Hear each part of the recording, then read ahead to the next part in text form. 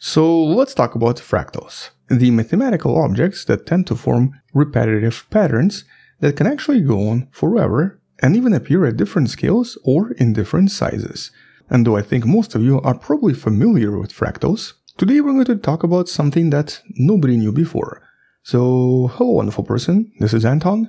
Let's discuss a completely new discovery of a natural fractal in biology that was discovered completely by accident, and literally nobody knew why it existed or what it does. But I guess first, just a little bit more about fractals in nature. Obviously, for reasons we still don't really understand, fractals do seem to exist everywhere. But obviously we're not just talking about art or fractals that we create as humans. I'm talking about natural formations, such as the ones we see in crystals, for example snowflakes.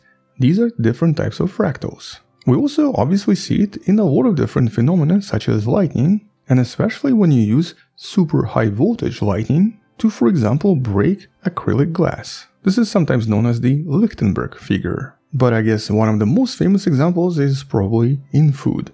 Romanesco broccoli. A ridiculously complex fractal that you see right here that almost looks like it's not real. Yet this is an actual picture, so it is real. And so today we know that quite a lot of different things seem to form fractals for one reason or another.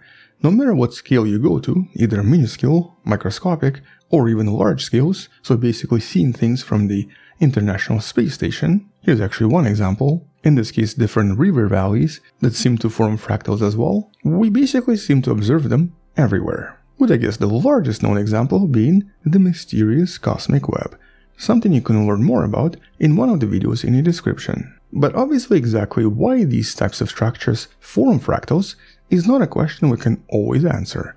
Sometimes it makes sense, I guess sometimes it's more efficient, but sometimes it does not make sense at all.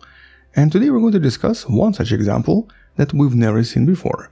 Well, let me show you a picture. Here. This was discovered completely by accident. And this is literally the smallest ever fractal, natural fractal, ever seen anywhere. This is the first regular molecular fractal that was discovered in one of the microscopic images from a relatively well-known cyanobacteria. And specifically this is a microbial enzyme, and a really important one, that this cyanobacterium uses to survive. This is actually the bacterium that we're discussing. It's known as Cyanococcus elongatus, and it's basically a typical cyanobacterium that's extremely similar to yeast. It can actually grow really rapidly in a typical sunlit conditions, but is also able to survive just by creating its own sugars through the process of autotrophy. And so for the past few years, it's been extremely important in various genetic studies because scientists believe they can actually use this particular bacterium for a lot of different purposes to replace, for example, yeast and to make things way more efficient. And so while studying this organism, and specifically while trying to identify what's inside of it, and using very advanced electron microscopes, the researchers saw a bunch of stuff that kind of didn't make sense. It wasn't just one or two, it was all over the place. And more importantly, some of them even started forming more complex shapes. Really complex shapes, as you can see right here. And you might actually already know what this is. This is of course the famous Sierpinski triangle, an extremely well-known fractal that's basically this, an equilateral triangle divided into smaller triangles positioned in a very specific way. And though the triangle itself is named after the famous Polish mathematician Wacław Sierpinski, who you see right here, in reality we've known about this pattern for a very long time. Here's an example from Italy from 13th century with a triangle visible in the stonework in the Basilica di San Giovanni in Laterano. Now obviously we have no idea how the ancients knew about this, but maybe they've seen it somewhere. But I guess that's not the point. The point is that this is an extremely well-known fractal, and it's never actually been seen in nature in such a way. As a matter of fact, not only is this the smallest fractal, it also seems to be one of the most complex. But the obvious question is, what exactly does this do, and why is it the way it is? Why is it a fractal? Well, first we have to understand what this actually is, and what usually happens in these types of proteins. In essence, this is an enzyme, and it's actually a really important enzyme used in Krebs cycle, the cycle responsible for producing a lot of power for the cell by basically producing ATP, specifically by using this right here. This is a typical enzyme known as citrate synthase that's literally present in pretty much every living cell on the planet. And here it's a first step of the citric acid cycle, also known as the Krebs cycle, that produces the energy for the cell known as ATP. And as you might know from biology, ATP is super important. It's everywhere. It's needed for every cell. It's literally our fuel. And all of this always starts with citrate synthase. But when it comes to proteins, they're not always the same. Actually, they're almost never the same. Proteomics, or the study of proteins, is one of the most complicated fields of biochemistry, and even today it's almost impossible to predict what shape a protein is going to take, even if we know its sequence. But normally, in a typical protein, they all seem to assume a relatively smooth shape like the one you see right here, and they generally create a lot of different formations, with the shape itself responsible for the function. And so the shape is normally kind of important. But this process of self-assembly is also super complex and technically poorly understood. However, in all of the examples we've seen so far, we've never seen anything as complex as what has just been seen in this study. Complex in terms of geometric shapes. It's an actual triangle, and that's basically the first time it's ever been seen. And not just a triangle, but a regular fractal that the enzymes seem to form as more and more assemble into this complex shape. But the first question the scientists were trying to answer is, okay, how exactly is it doing it though? And why is this happening? Well, it turns out here, maybe we have an answer. Normally, in a typical protein, when they basically assemble into their shapes and when they start organizing into something more complex three-dimensionally, they usually self-assemble in a very symmetrical way. Each of the chains inside the protein arranges itself in a very symmetrical way relative to its neighbors. And this eventually produces something almost perfect, very smooth. At least smooth on very large scales. But in this protein, as these chains start to assemble, they don't seem to do so symmetrically. They actually start forming very strange voids. And so basically, because of that asymmetrical assembly, some of these chains start to form unusual shapes inside, forming larger and larger voids.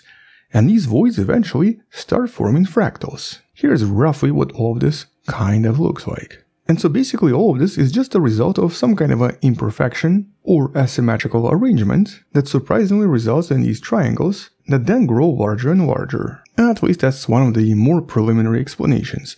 But then the other question is, okay, but does this actually do anything useful? Normally, in proteins, shapes are everything. And so does this triangle do anything? Is this actually the only way this particular enzyme works? Well, it turns out the answer is no.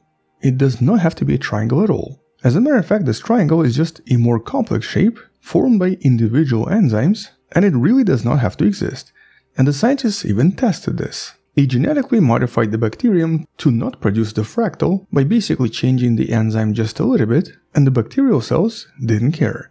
They grew just as well. They did pretty much the same thing that other cells did, suggesting that these particular triangles don't seem to offer any advantage. Or at least they don't seem to offer any advantage that we can think of yet. And so at the moment this is actually believed to be completely accidental and will potentially disappear once this enzyme mutates and starts to form different shapes. But if this is a mutation, and if this is completely by accident, and if it's actually extremely temporarily, that is one huge accident. Just the fact that this bacterium formed a perfect Sierpinski triangle that basically has absolutely no use makes this one unusual coincidence. Although obviously, realistically speaking, maybe there is an advantage, it just has not been discovered yet. Maybe there's something that it does that we can't understand, and maybe this only affects the bacterium in certain conditions. But since we are seeing this, and since it seems to have no actual use, the main conclusion here is that, well, maybe this is not as uncommon as we think. Maybe these unusual accidents basically happen when the structure is not difficult to construct, such as in this case, where it's basically just a triangle. With the main conclusion being that this is just a result of minor mutations and is most likely going to be lost again in just a few million years. And so this triangle is not here to stay, especially because it seems to be in just this one species we've found so far. But this is also maybe not unexpected, since this enzyme is so crucial to life on the planet, and since pretty much all life has it, and it does come in slightly different shapes, it is expected to maybe at some point to evolve into something a little bit more unusual and a little bit more beautiful, such as the famous Sierpinski triangle, which is one of the simplest fractals we can think of. And so whether this is completely by accident and has no use, or there's something else going on here, we just don't know what yet, we'll definitely come back and talk more about this in some of the future videos. And since you've learned about the smallest fractal, go check out the video about the largest fractal as well. Anyway, on that note, we'll definitely come back and talk more about this once there are some updates, or someone else discovers something else unusual about this, or once we actually give this a name. But until then, thank you for watching, subscribe, share this with someone who loves learning about space and sciences, come back tomorrow to learn something else, support the channel on Patreon by joining channel membership, or by buying the Wonderful Person t-shirt you can find in the description. Stay wonderful, I'll see you tomorrow, and as always, bye bye.